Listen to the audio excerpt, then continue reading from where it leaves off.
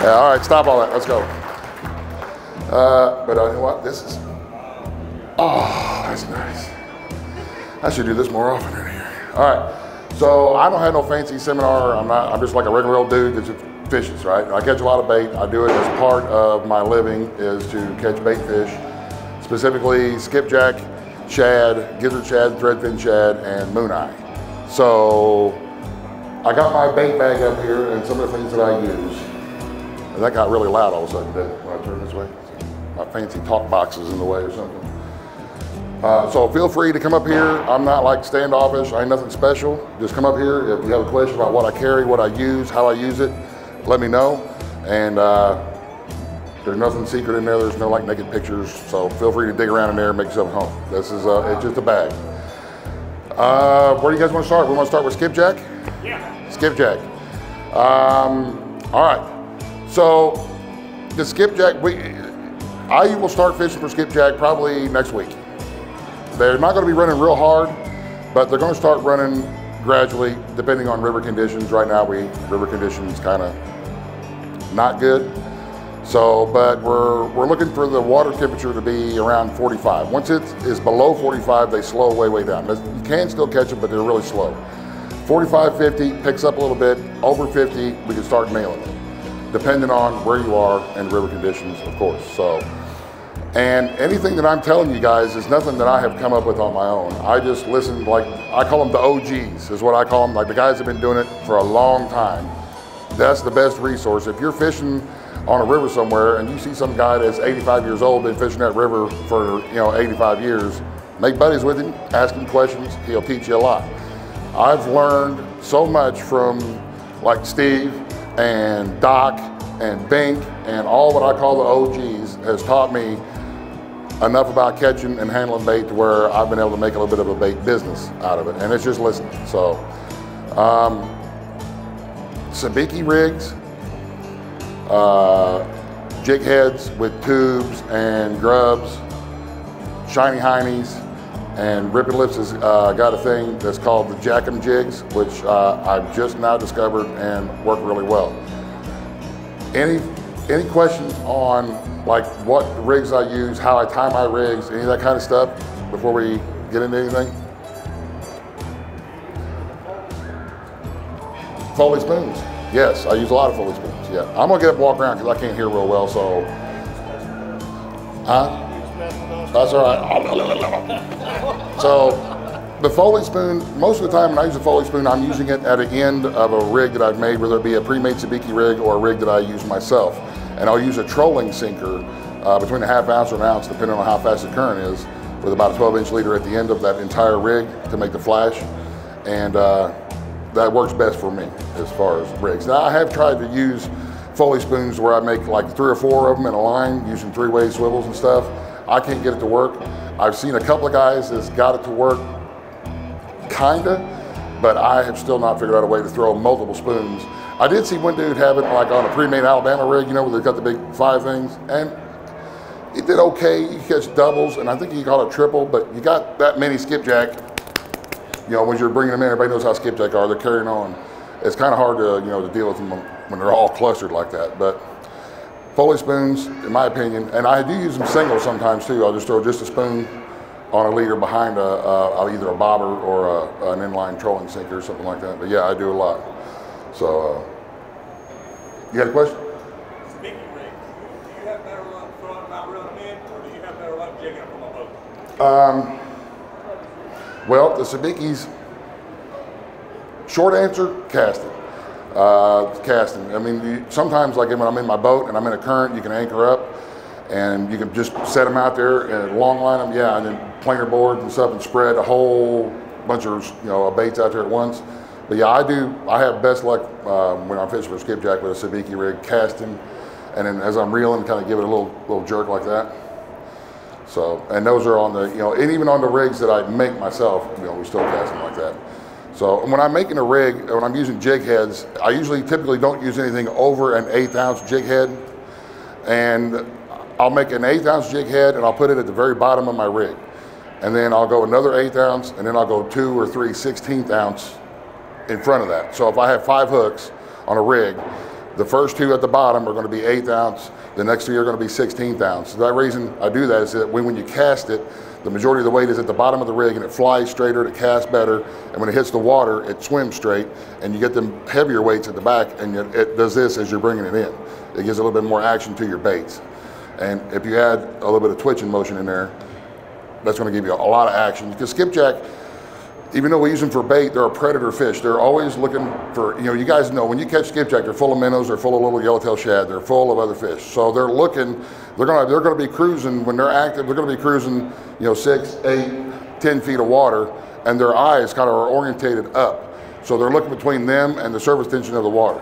So anything you can get that'll attract them is what we're looking for, which is the reason why I really like shiny heinies and the jackum jigs, because they have the shiny skirts on the jigs.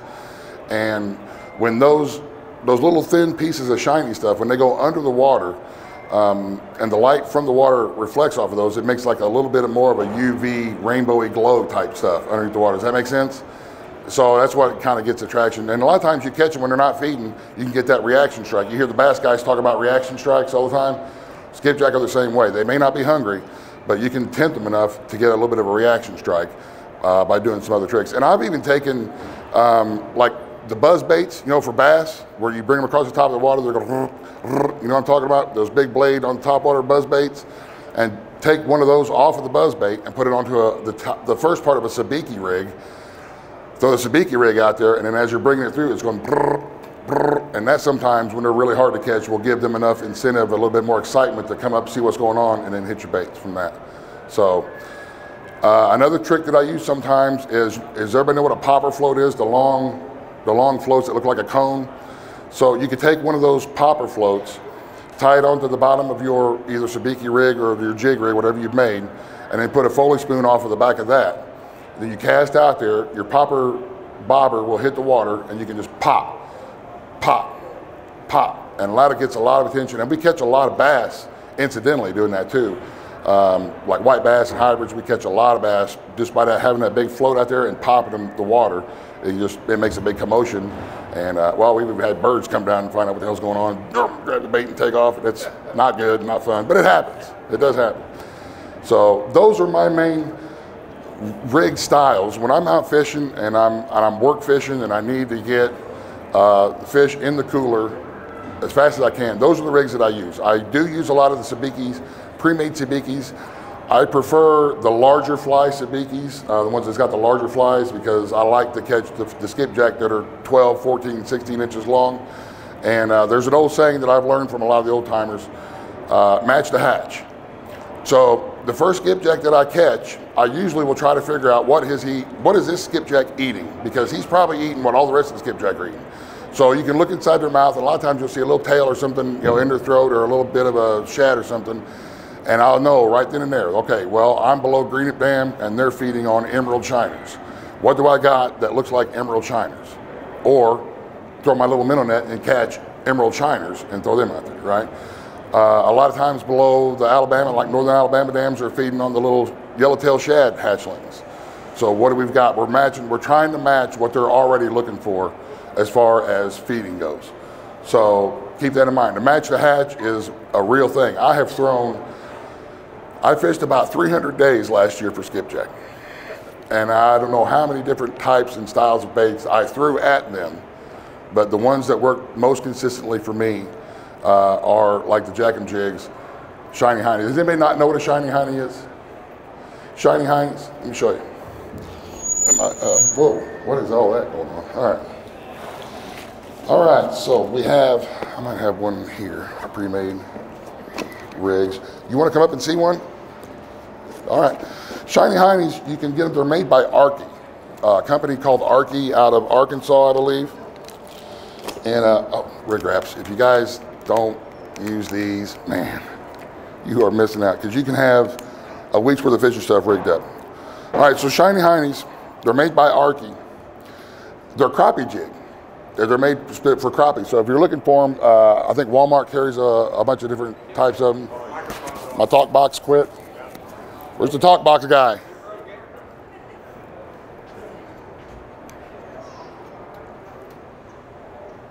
I broke it.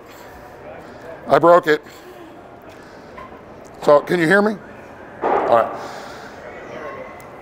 They come in a little red pouch. They're sold in twos. I think you can get them at Walmart. They're like $1.98 or something, or a pack roughly. And they have a whole bunch of different colors. But the reason they call them shiny heinies is because on the bottom of the jig itself, they've got these extra tinsel pieces that really glow under the water. And they're a really, really good skipjack bait. It's the same thing with the jack jigs.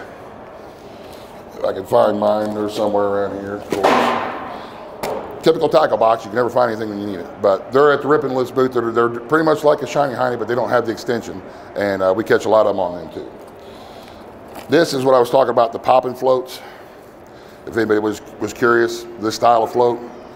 This end up here has got a cone in it that pops the water as it's going through.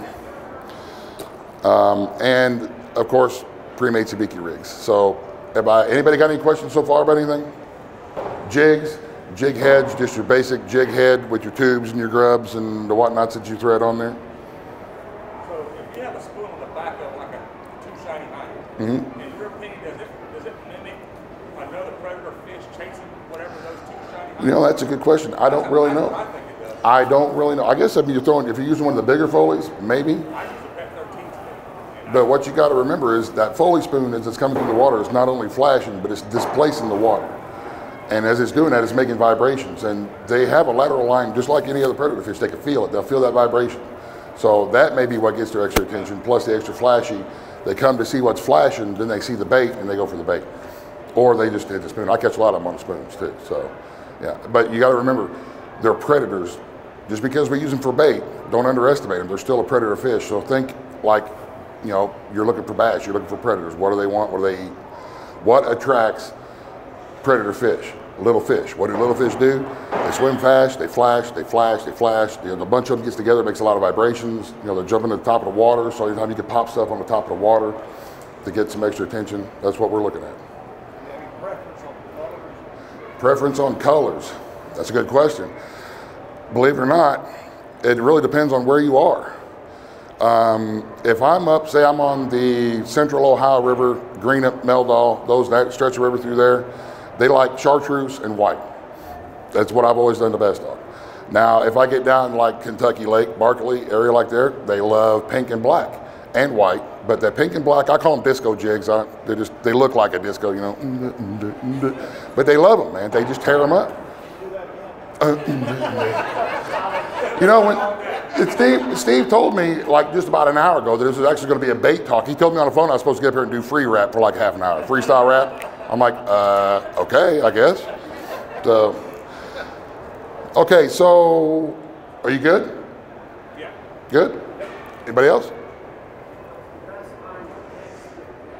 Best line?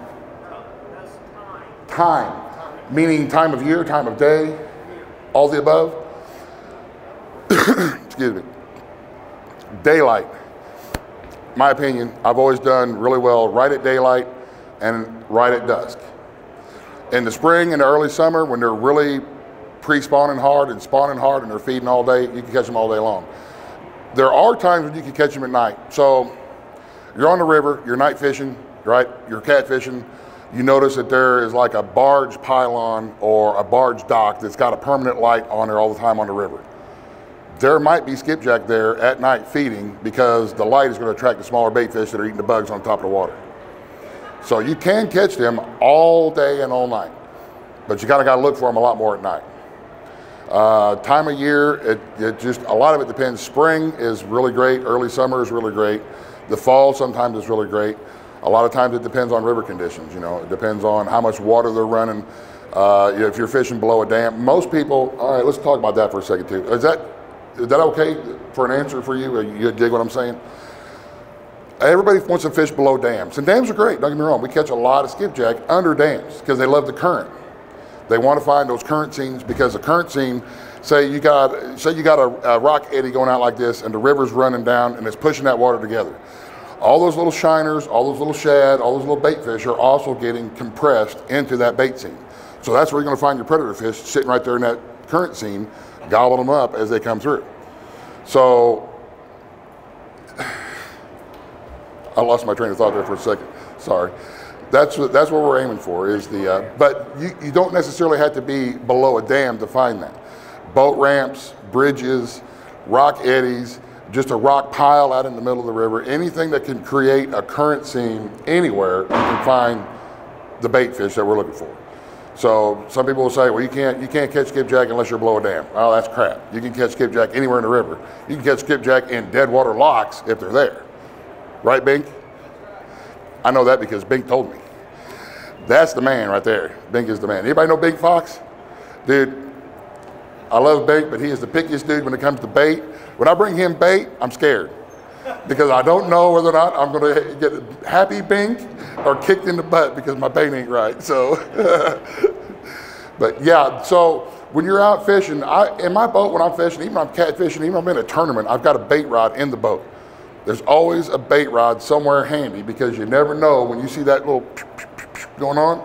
It may be out in the middle of the river. It may just be one school of 10 or 15 skipjack, but that's fresh bait right there. Bang, bang, bang. You're going to cast your lures, you're going to cast your jigs, you're going to cast a minnow, whatever it is you have with you, and see if you can't pluck a couple of them fresh ones out of there because they're everywhere.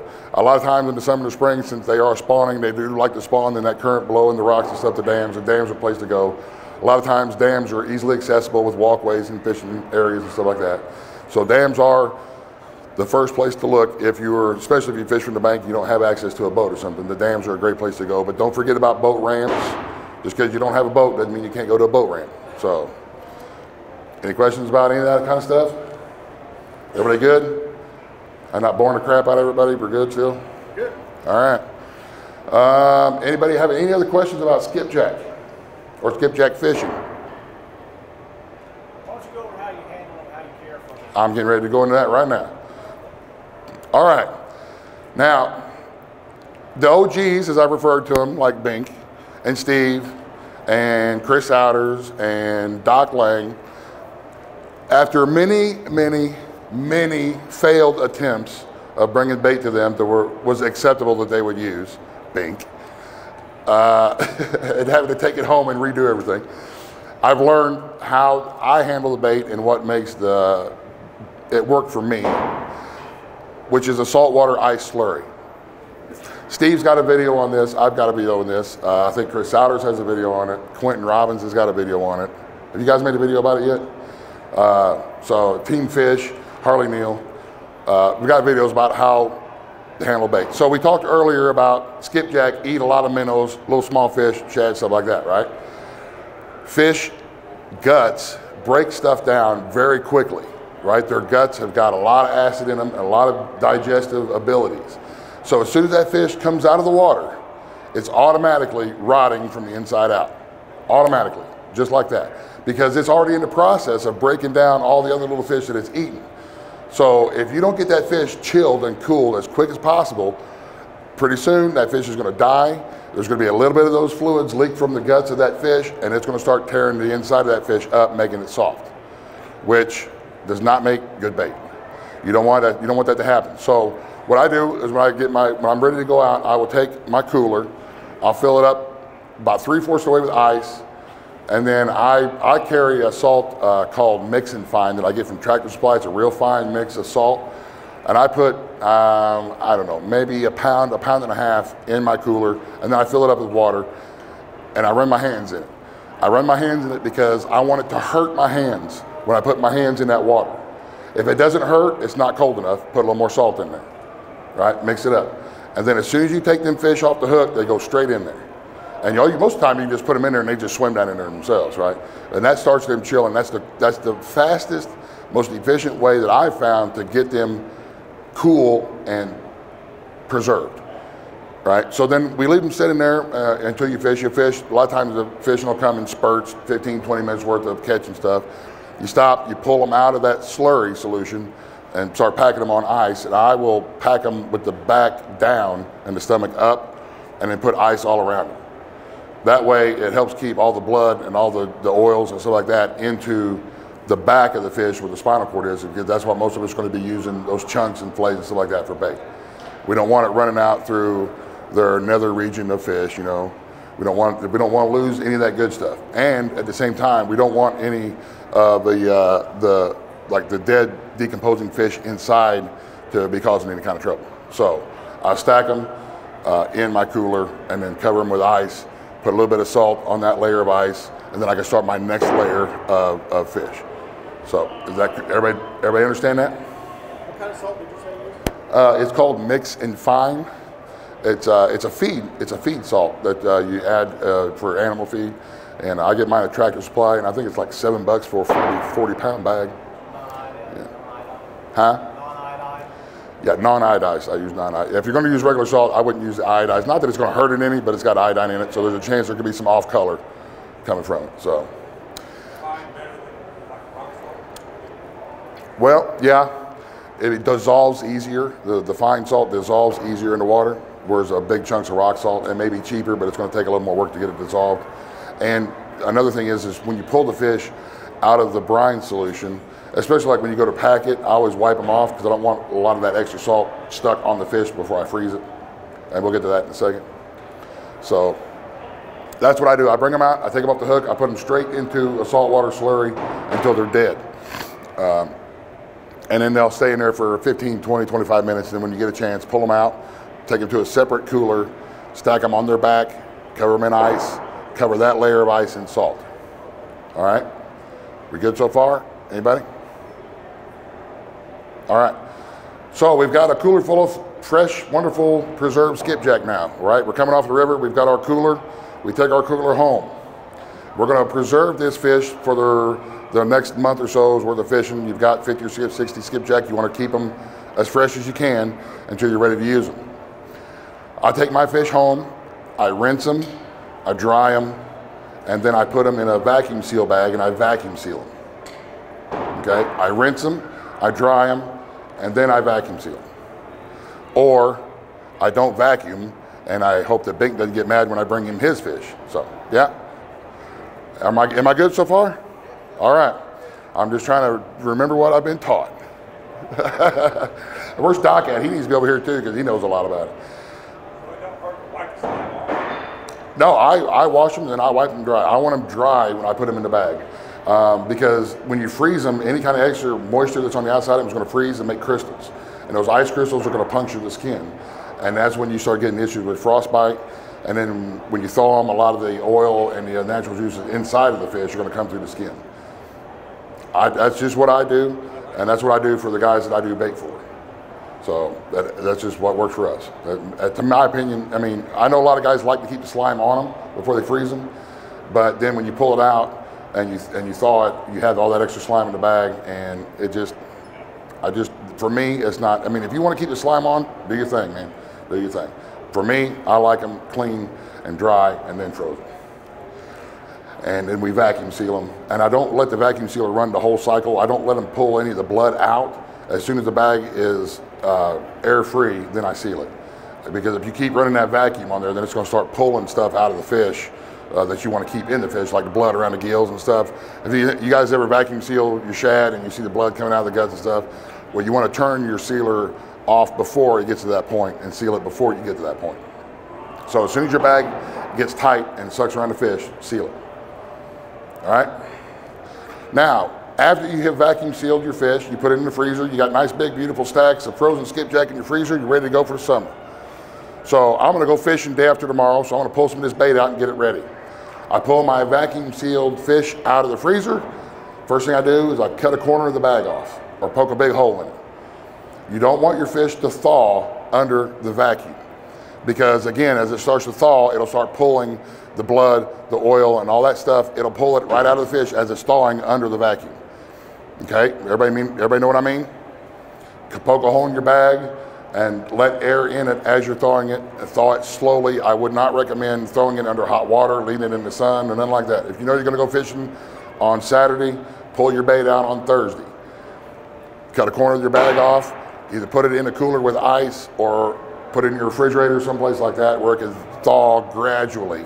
Because if you speed up the natural process of thawing, you're gonna damage the bait and it's gonna start pulling more oils and more blood and all that kind of stuff out of the fish. And if it's got a ruptured gut on it and you thaw it under a vacuum and that fish has got a ruptured gut, all that digestive juices from this gut is gonna thaw out, get all through the bag, and then the entire fish is gonna be covered and be breaking down. And then you're gonna have people talk about your bait is really soft. A lot of guys, when they cut the corner or they thaw their fish under a vacuum, they don't poke a hole in that bag. They get soft bait, and that's the reason why, in my opinion, I'm not a fishyologist, or I'm just a dude that messes with a lot of bait.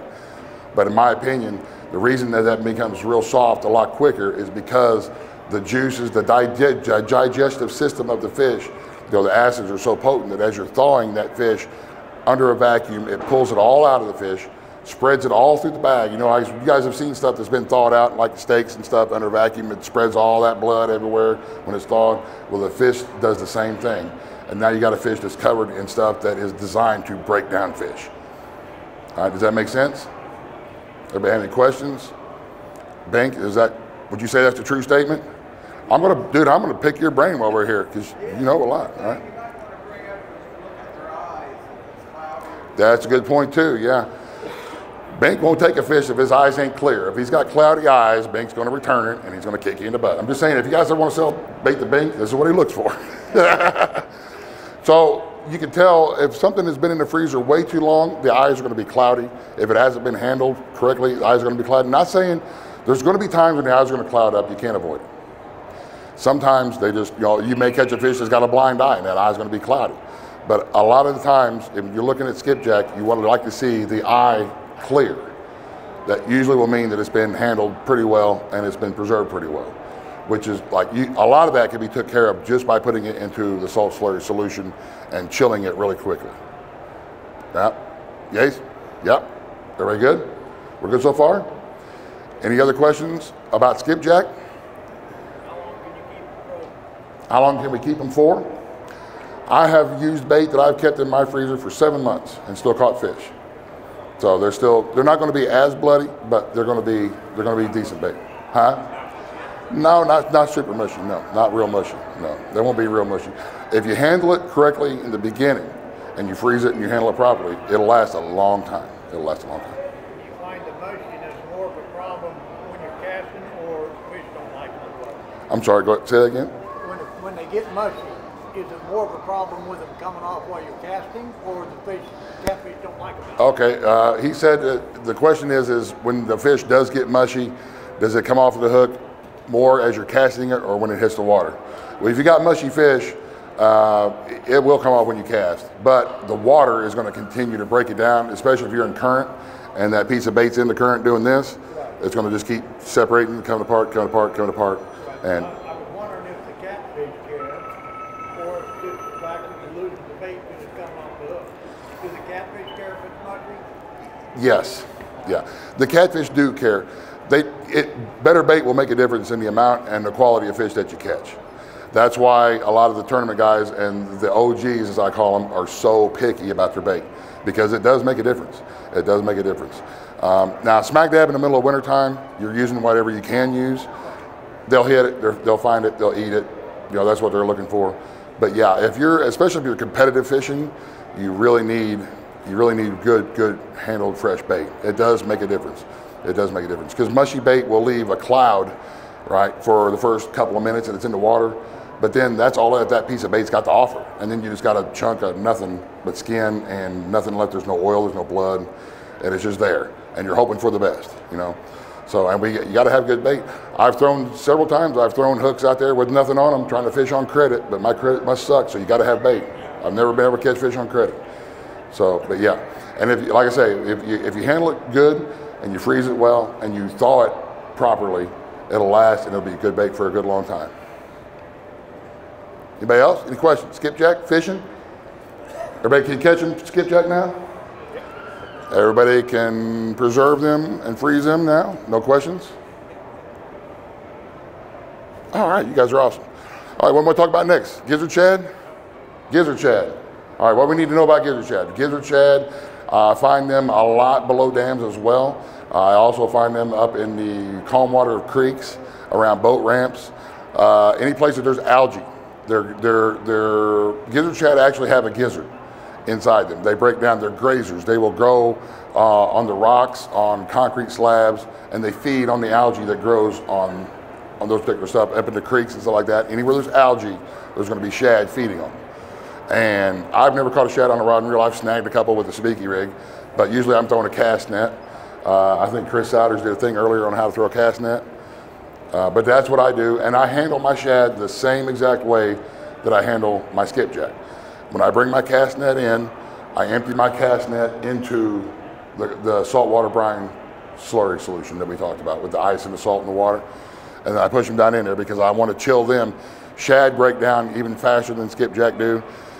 So if it's really hot and you bring them in, you put them in a bucket, they're going to start rotting very quickly, and they break down very quickly. Now, if you're just going to go, say you're catching shad to go fishing tonight, you're fine. All right, this is what I'm talking. I'm talking about catching bait to use down the road. So you're catching bait in the spring to use in the fall, or at the end of summer, right? So shad, like I said, we're looking around the boat ramps, the concrete slabs, the boat ramps as they go in. They grow a lot of algae. We all seen everybody slipping and sliding on them. Shad are feeding on those. Shad are feeding on rocks below dams. Excuse me. Shad are up in the backwaters of the creeks, slack waters. So, and it's just one of them things that you can use your electronics to find bait balls and stuff like that pretty easily as well. I forgot to mention that about skipjack. Skipjack will kind of look like crappie. Anybody seen crappie on their fish finders? The little small arches that really are really shiny. Because the shiny, I guess, is the scales, I think, on them. There's real shiny stuff. So you see how great big little B, a great big ball of little B, there's usually going to be a school of skipjack, and you can sit there and pluck some out that way. I've gotten lucky like that a few times, but anyway, that's how we, and you can find shad the same way too. Just cruise real slow up a creek and use your electronics. You'll see a bait ball. You can hit it with a net. A lot of the old school catfishermen, maybe even they won't use frozen shad, but they will use frozen skipjack. Because shad breaks down really quickly. And a lot of people don't take the time when they're handling their shad to really take care of it properly. They'll put it in a bucket, they'll throw it on the floor of the boat, they'll fill their boat up and go home with 10,000 shad that are just rotting on the bottom of the boat. That's why a lot of the guys, especially tournament guys, they'll rather go catch their fresh shad the morning that they go fishing rather than taking a chance on getting stuff that hasn't been handled correctly. That's why, when I pull my net in, they go straight into the saltwater slurry, and then I fish them out and put them into a regular cooler. Now, I don't take the time to stack each individual shad on its back like I do my skipjack. I just layer them in a cooler with ice because, when you get on a school of shad, you guys have seen there's netfuls of shad. You'll be there all day trying to stack each little fish up stuff. So, but yeah, I still handle them the same way as what we would do the skipjack. So, any questions on shad? Shad's pretty self-explanatory and easy. You either find them or you don't. It's been kind of rough finding them here lately, but when you do find them and you got some in your cast net, I would treat them the same way that I would treat any other bait that I'm dealing with. So where would be a great place right now to hunt for the elusive shad?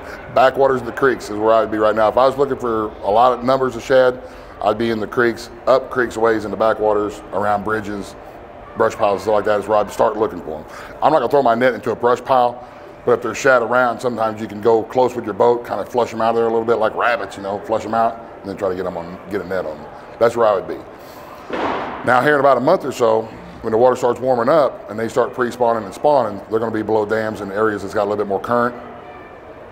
My understanding, again, I'm not a fishiologist, I'm just a dude who looks for fish. So, but that's my experience. So that's why you see a lot of guys below the dams be throwing their cast nets trying to catch shad that are coming in and schooling up along the rocks and stuff. So, yep, we good? Any questions? Shad? All right, moving on to the last fish that I work with personally. It was just called moon eye, not gold eye, moon eye. And I don't have a picture. You guys can get on your iPhone talk box thing and look for a picture of a moon eye. Moon eye are a herring that is just a wonderful bait. They've got a mouthful of teeth, so you don't want to lip them, and they got real big silver eyes. They do have a close relative called the gold eye, which I believe in Ohio is on the endangered species list. You can't catch them or mess with them, but there's other states, if you catch a gold eye, you can use it for bait. But the moon eye will have the silver eye instead of the gold eye. So better safe than sorry, in my opinion. If you catch something that looks like a shad, it's got a mouthful of teeth and a gold eye, I would put it back before somebody with a badge comes up and makes a bunch of tickets. Right? So moon eye looks like a shad with a mouthful of teeth, a silver eye, and they're bug eaters. They eat bugs. So what I'm looking for when I go fishing for mooneye is they like current, they like skipjacking, or they like current, and they like areas where, like below a dam. I catch a lot of them below Greenup Dam. Now the reason is because every dam has got that little trash spillway, right? Everything's got a little trash spillway. There's gonna be warm rocks. There's gonna be stuff coming through the turbines. There's usually a lot of bugs in that area, dead bugs coming over the dam, coming through the turbines. I know my favorite bait is crickets. Crickets, and I've caught them on waxworms and mealworms, but for me, crickets work the best. And I will just simply find me a little current seam that I think might have some mooneye hold up in it. I'll flip my cricket upriver just a little bit in the current and let it float down through the current seam. And if they're there, it doesn't take long, and your bobber will go down. I use pretty much a bluegill rig. I've got a bobber, and then depending on the depth of the water, usually I've got maybe 3.5 feet of line with just a little gold hook, maybe a split shot sinker, a cricket, flip it out there in the current, let it float down the current, and see if there's anything in there. If the mooneye are in that current seam, you throw a cricket out there, you're going to catch them.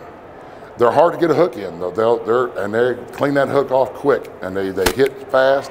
And if you don't get a hook on them, they're gone, and you got to rebait because they're pretty quick. So, and again, as far as handling them after I catch them, I do them the same exact way I do shad and skipjack. They go straight to a cooler that's got saltwater slurry, ice, so on and so forth. But those, in my opinion, especially in the summertime, is just an excellent, excellent catfish bait. I'm sorry?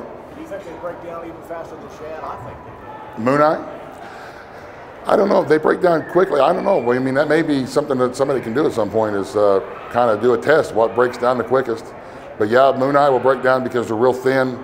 They mostly got a thin body, and they'll break down pretty quickly. I don't know if they break down faster than shad, but yeah, you need to make sure again, unless you're just going to go fishing in the next couple of hours, and I would still put them on ice then anyway. But yeah, they break down very quickly. So that's the reason for the slurry. But yeah, again, I don't know. That might be an interesting experiment to see which one breaks down the fastest. Shad. Yeah. There you go. Make a video there, Uncle Harley. Hey, with the mooneye, are they meat eaters as well? Mouthful teeth? I have never caught them on anything other than a bug, either like a waxworm, a mealworm, crickets. I think they're primarily bug eaters.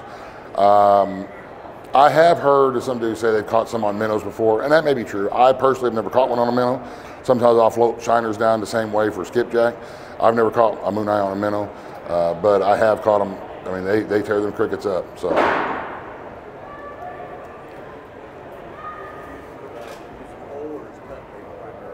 I'm sorry?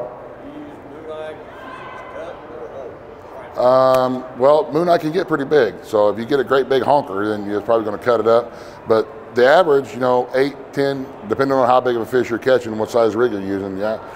Sometimes you can just like clip the little fin part of the tail and put the whole thing out there whole, or use it whole. If you can keep them alive, which are really hard to keep alive, even if you put them in a live bait well or something like that, I'm sure they would be an awesome live bait if you can keep them alive. Have you ever used them live bait? Yeah. Yeah, are they? There you have it. Yeah. Me personally, when I'm catfishing and I'm using mooneye for bait, I usually cut them chunks, or slide a fillet off one of them and use the backbone for blood and stuff like that. But yeah, that's and mooneye. There's not a whole lot of play. I know they're in the Ohio and I know they're in the Mississippi. There's a few that I've caught out of Tennessee, but I haven't caught the numbers out of the Tennessee River or the Cumberland River that I have like out of the Ohio and the Mississippi River.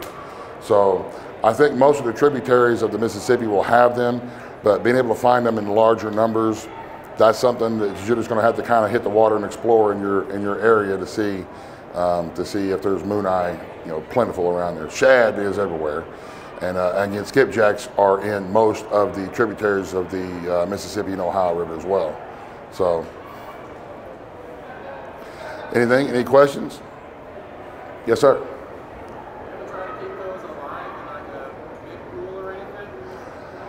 Skipjack?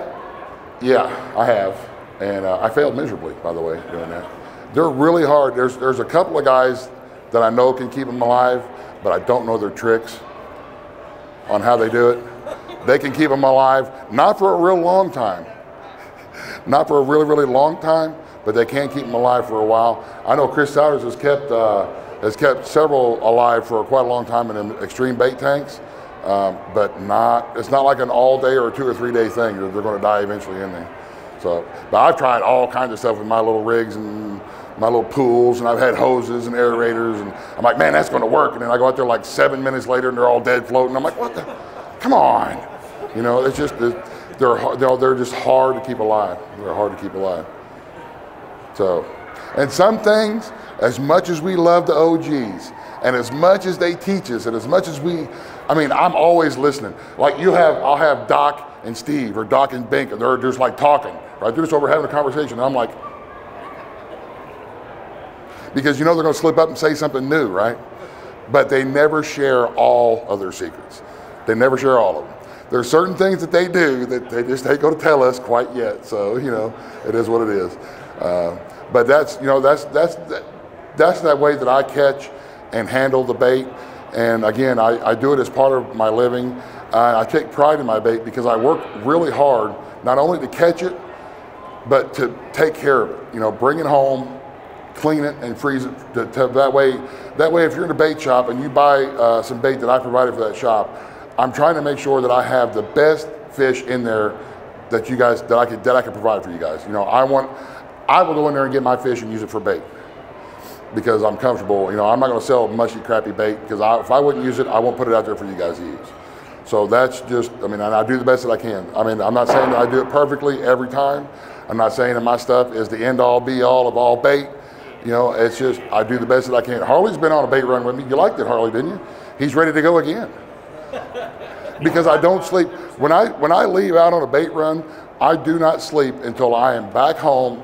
The fish are taken care of, packed in the freezer, and everything's cleaned up. And then sometimes that's 3 or 4 days that I will go without stopping to make sure that I can put the very best product that I can out there. And it just is what it is. It caught up with me at the end of last year, and I paid for it. But that's what I do. And there's been a couple of guys that have gone on bait runs. Well, I can do that. I'll go with you. I'll go with you. And we got back to the driveway, and Harley was gone. All I saw was taillights. He was just in his truck, gone. And we started out, he's like, oh man, I'm gonna help you fish. We'll get home, we'll clean them, I'll help you unload the coolers, blah, blah, gone. So it's a lot of work, you know, it's a lot of work, but it is what it is. I enjoy doing it. I enjoy it, except when it's 117 degrees in Alabama. I don't enjoy that, but most of the other time I do it. And I don't mind doing the extra step to make sure that my customers have got a good quality bait. Like I said, I'm not the end all be all.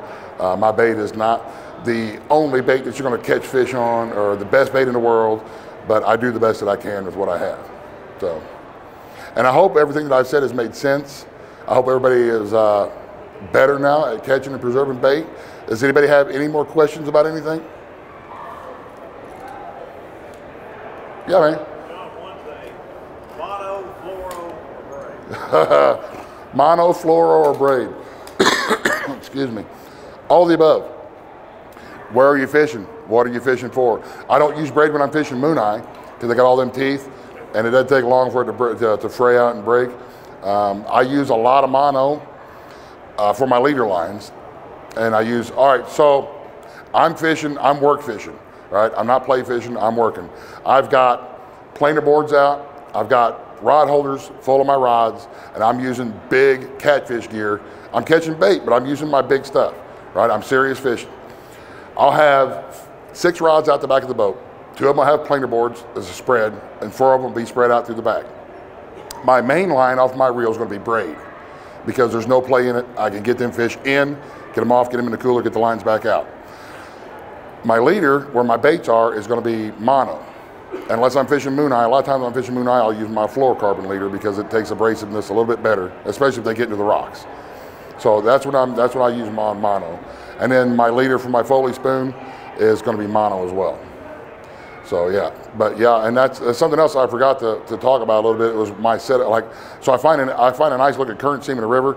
I drop an anchor, I set my boat up, my boat's in the current, and I spread it. There's sometimes I'll have 36 baits out there. Then there's also times when I got 2 or 3 rods bouncing with fish on them. I get one reeled in, get the fish off, get the lines back out. You just work them like that to get as much as you can in a short period of time. And I'm using my big catfishing stuff. I look like I'm catfishing. I'll have planer boards out and bobbers and popping and yeah. And some of the stuff that I use, I've got up here, like I use clear boards. These clear boards right here, this is what I run on my boat. And the reason is because I went through probably, let's see, I started using clear boards last year, and the year before that, I think I went through 6 different sets of boards because they broke. I'm really, really hard on my gear. I expect my gear to be kind of as tough as I am. And so my boards kept breaking. These things here, I'm not admitting anything, but you can get these wrapped up and they'll be off the prop, on your boat and bottom of your boat, and it won't break. It's still kicking. So, and like I said, I'm not admitting anything. That wasn't me.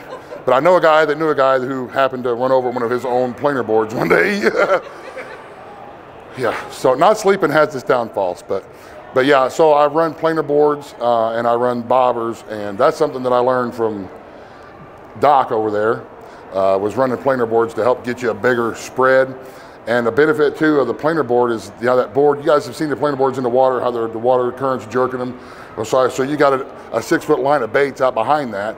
Every time that planer board goes like this in the current, well, it goes through that line of baits and it does this. It gives them a little more action. So that really draws a lot of attention, and I catch a crap load of fish on them planer boards, bait fish. And then I can just unclip my sabiki rig, clip on my catfish stuff, send the planer board right back out and start catfishing. So you can also use planer boards from the bank. I made a video a couple months back about using a planer board from the bank. And the reason that I got interested in that, again, Doc filled me in on that. I was fishing below the Meldal Dam one time. And I was fishing a current seam trying to catch skipjack, and there just wasn't any skipjack in the seam that I could reach while I was casting. They were all in another seam out in the middle of the river, and I couldn't cast my little light jigs that far. I just couldn't, not without putting like 7 ounces of weight on. And then you gotta cast 7 ounces of weight. So Doc said, well, why don't you just put a planer board on there? I was like, oh, that's brilliant.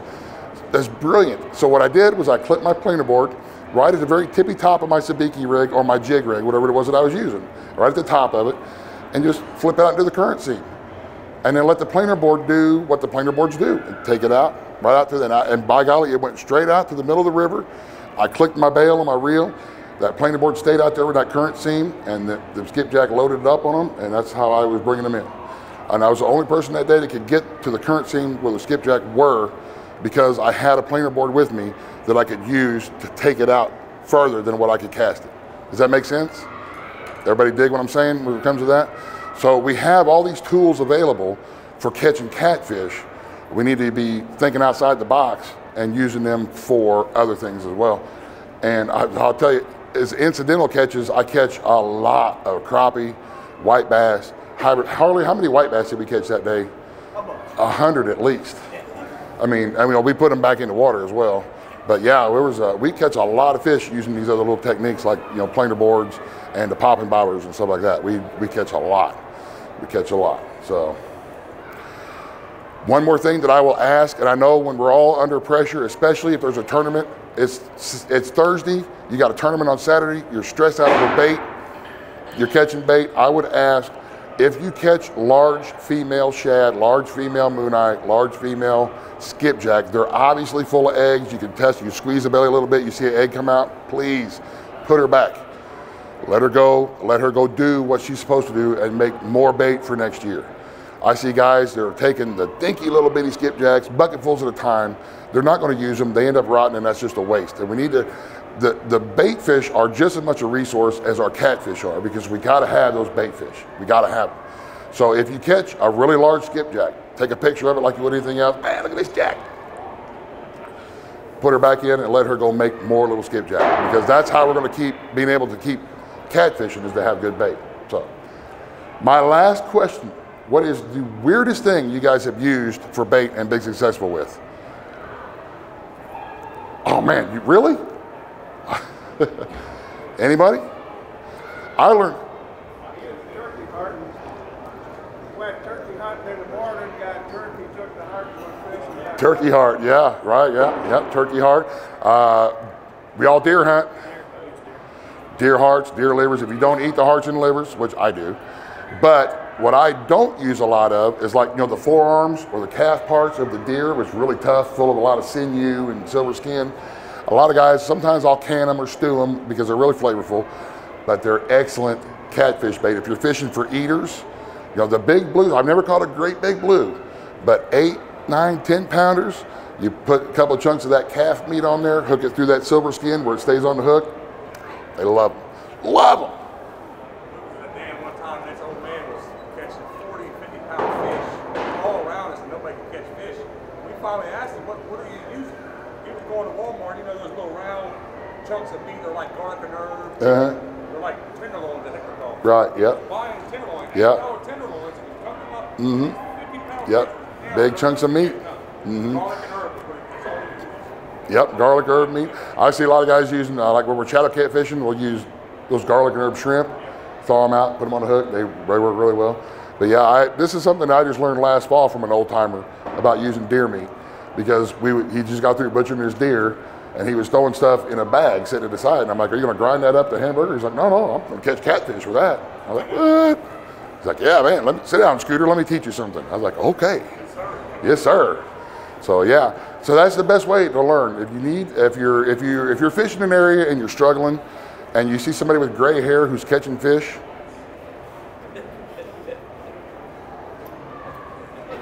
hello, sir. How are you today? Oh, I'm great. Thanks for asking. Hey, can I ask what the heck are you doing over here? Because you're wearing them out. So when the old timers talk, listen, because they know what you're talking about. And I'm not an old timer, and I don't know what I'm talking about. I'm just relaying what has been taught to me over the past several years from other people that I fish with, and especially get bait for, because bait is very important, very important. You're going to catch better quality fish and more fish if you have a better quality bait versus something that's nasty and mushy and frostbitten. So, are we good? Anybody have any more questions? Anything I forgot to cover, Bink?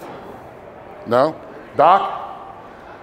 Anything I forgot to cover? Anything you'd like to add? Anything you'd like for me to add? Did I do good? Doc said I did good. Woo. What's your PB? I'm sorry? What's the biggest catfish? Mine? 76. Is it really? Yeah. I can't bust the 70s, but I will. And I'm going to do it with him. Because he promised me the other day, he says, I'm going to take you out on the boat next Wednesday, and I guarantee you're going to catch a 100-pounder. That's what he told me. Yes, sir.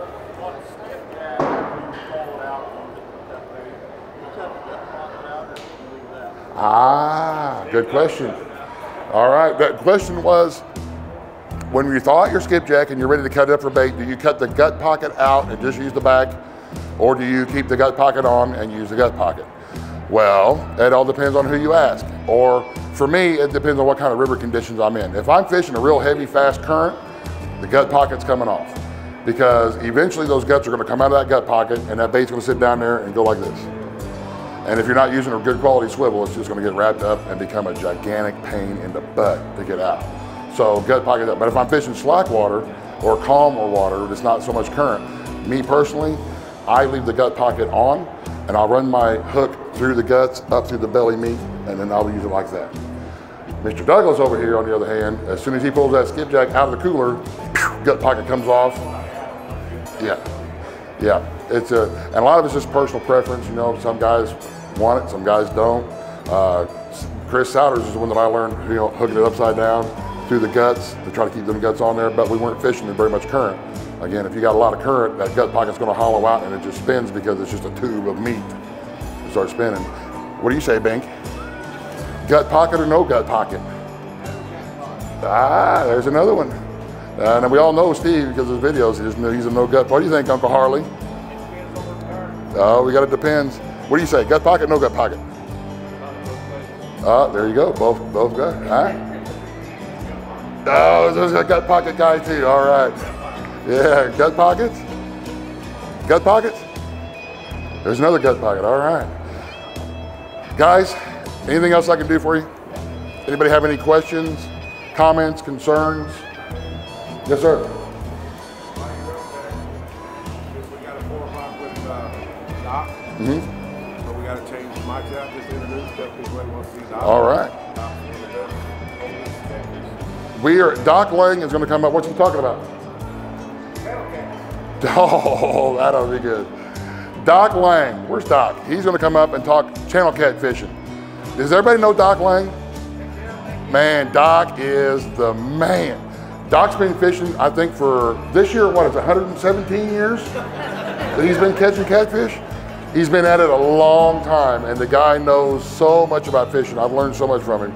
And he's gonna come up here at 4 o'clock and do the Channel Cat Talk. And I don't think you could fit all the catfish that he's caught in this building. The guy is just amazing. He's an OG.